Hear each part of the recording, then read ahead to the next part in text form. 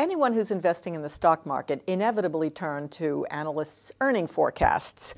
But what do these actually mean? How do you read them, and how do they affect share prices? Well, INSEAD accounting professor Gilles Hilary has written a paper about just that subject, and he joins us now. Welcome to INSEAD Knowledge. Thank you for the invitation. The paper is titled Analyst Forecast Consistency. Is it more important then for analysts to be consistent, or that is maybe consistently lowballing rather than precisely accurate? Are we looking for consistency or accuracy here? Essentially what analysts are doing is that they summarize the information for investors. And the way they do that is by issuing a report, and part of that report is a forecast. Now, naturally, we want that forecast to be as informative as possible.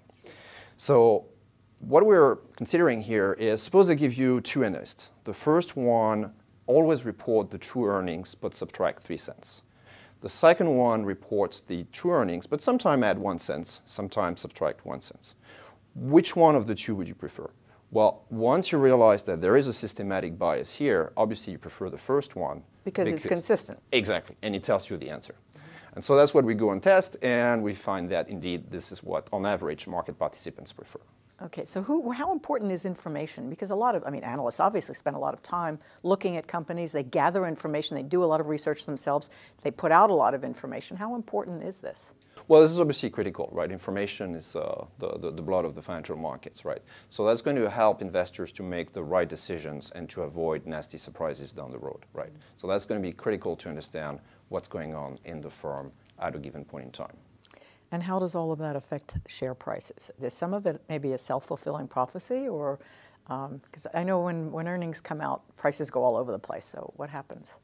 Well, obviously, market participants will react to analyst forecast, right? So the question is to what extent they will react. And what we find is they react much more to, on average, to consistent forecast than to accurate forecast. And is there any change in that? I mean, does the consumer of this kind of knowledge, be he retail or institutional, is he looking more for consistency today? Is that changing, or for information? Well, it's an interesting question, and I think it relates to the role of regulators. Regulators don't like biases, and they want to level the playing field. So a bias would be the consistency where he's continually undercutting by a couple of cents. Right. So regulators don't like that. Okay. So in particular, they have issued something that's Reg FD, which says you have to disclose the information fairly. Okay.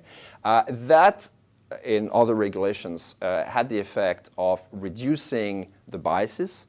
And a consequence of that has been to reduce also the accuracy and the informativeness of the forecast. But if you don't look at the effect of those regulatory changes, the trend is that investors realize this is more and more critical. So the trend, absent this regulation, is to put more weight on consistent forecast. And a lot of these forecasts obviously are amplified by the media. Right. CNBC or Bloomberg or Wall Street Journal. I don't mean to be necessarily highlighting one or the other, but what happens then to prices, or to the analyst forecast, and to the analyst himself? Well, one thing we find in the study is that being consistent is important for analysts. They are less likely to be demoted to a less prestigious employer, and they are more likely to become what is known as an all-star analyst. So there's always that list of all-stars, like in baseball or something. Right, exactly. Right. So they are being recognized by the profession as being the most prominent analyst. Naturally, if you're working for a large employer and you're an all-star, you're more likely to be on TV, right? And you're more likely to have an impact on prices. Okay. So the fact that you're consistent gives you access essentially to the investors and sort of amplify your role in the financial markets. It kind of sounds like there's a little collusion going on here, or there's an awful lot supporting this kind of bias that you... Right, so we prefer to use the expression strategic relation here. I would call it collusion, but collusion. Okay. All right. So essentially what we're saying is that firms like to beat analyst forecast. All kind of good things happen when that occurs. So there's this game going on between analysts and firms, where firms help the analysts to form the right private expectations as to what the actual earnings will be. But in returns, the analysts would then lower their estimates. Okay. Now, we don't necessarily mean that there is an actual conversation where people describe the phenomena I just mentioned, but this is essentially what's going on, right? An implicit relation here. Okay. And at the end of the day, as long as everybody understands what's going on, then that's fine, because your forecasts are more informative, even though they're less accurate. The issue is, of course, the unsophisticated investors may not realize. And so how do companies, I mean, in other ways, how do they react to the consistent versus accurate issue? Well, when we're talking about analyst forecast, they perhaps don't care so much about the consistency per se, but they care about the fact that they have forecasts they can easily beat, right? So they reward analysts for doing that, and that increases the consistency of the forecast. Now, interestingly enough, in another study, we looked at their own forecast, and we find that firms that issue consistent forecasts themselves are also listened to a greater degree by market participants. That's interesting. Has any of that changed? When did you do your study?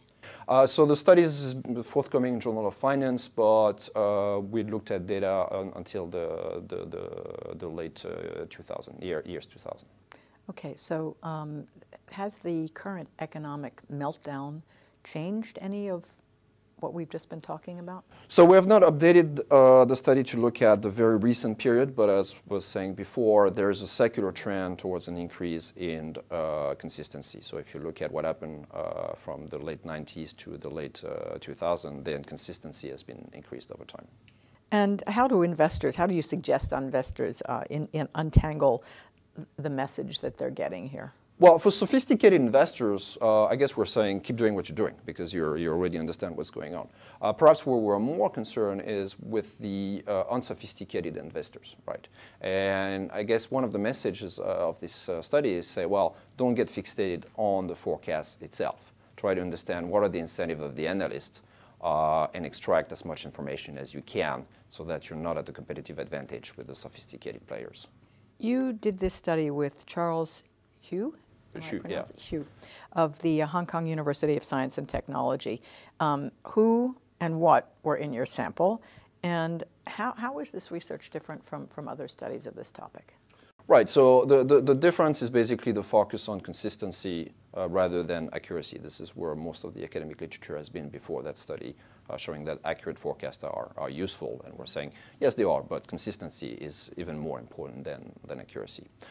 So the study is based on a large sample of US-listed firms. Basically, all the large companies are in our sample. Naturally, you need to be covered by analysts to be there, but that's more or less the only major restriction that we have. And let me end by asking you what else you might be working on as a derivative of this or something else that might be interesting. Well, so the natural extension, once we have looked at the analyst forecast, is to look at the firm forecast themselves, right? And so that's what I was mentioning before. We find the same phenomenon going on, and we're exploring the consequences for the career of the managers who are able to forecast consistently their own earnings, even if they are somewhat inaccurate. Okay. Well, Gilles Hilary, thank you very much for being with us on INSEAD Knowledge. Thank you for your invitation.